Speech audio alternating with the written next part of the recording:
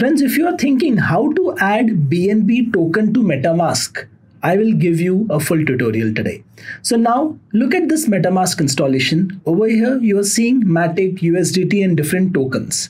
And if you want to add a new token, there is a button called import tokens. And you're thinking, hey, let's use this and add BNB over here. Unfortunately, when you want to use BNB on Metamask, this is now not how it would work. You will have to first get BNB network added over here. So you see this top section over here in Metamask. By default, it is set to Ethereum mainnet. And you can see I've added Polygon over here. But if you click add network, there are several other options which are possible by manually adding its details right here. Now this could be a little tiresome and you could make errors over here. So here is an easy option on how to do it. The first way to do it is just click Metamask, click this round icon on the top, go to settings, scroll down to experimental, scroll down again, and you see show custom network list, switch this button on inside show custom network list. Once you are done with this, click on this top icon which is currently saying Ethereum mainnet and then click add network. You will see a whole host of options over here and you can add BNB Smart Chain or BSC chain over here by clicking the add button. The details are pre-filled. I can approve it and I will click this blue button, switch to BNB Smart Chain.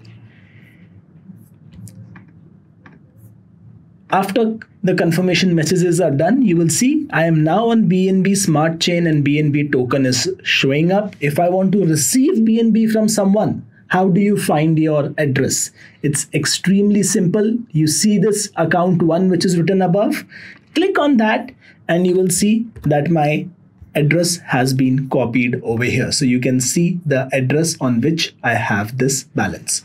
So it's extremely easy to get BNB tokens over here. There is another way to add BNB network in case you are using a different version of Metamask. Let me run you through that option as well. And let me also tell you a simple way of avoiding all of these troubles. Simply go and use something called Obvious Wallet. They work with your existing Metamask, Trust Wallet or any other wallet, but the multi-chain complexity is taken away by Obvious Wallet. It is a fantastic multi-chain wallet which does a lot more than what you are currently doing with Metamask. They are also coming up with a crypto card which I am excited about and I am on the wait list to get this card. It's a self-custody crypto card which can work globally, so I can spend in local currency across the world but use my crypto balance as the funding source. Isn't that great? So what's the second way of adding BNB network, or what's the other trusted way of adding BNB Smart Chain to Metamask? You simply go to bscscan.com. I'll give you the link in description. Over here, if you scroll down, you will see add BSC network button.